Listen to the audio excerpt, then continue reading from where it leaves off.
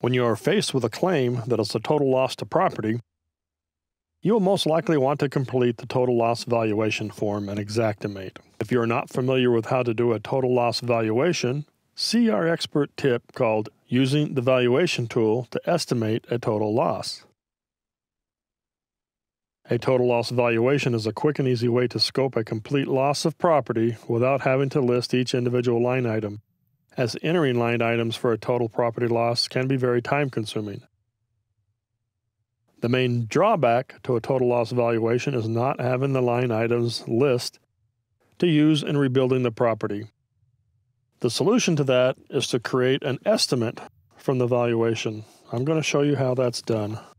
If the property you are scoping is not a total loss, you might want to use the traditional method of entering individual line items using the Estimate Items selection in Xactimate. Follow these steps if you decide that a total loss valuation is the best choice for the property you are scoping. In Xactimate, open a project that has been previously saved as a valuation.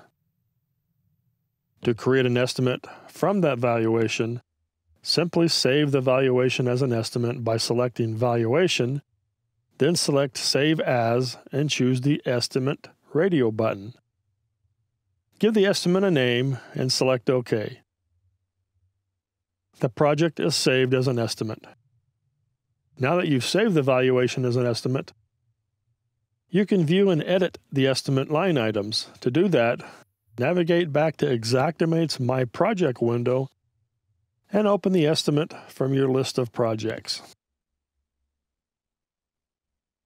Once the project is open, you can select Estimate Items and open the grouping folders to view all the individual line items included in the estimate category.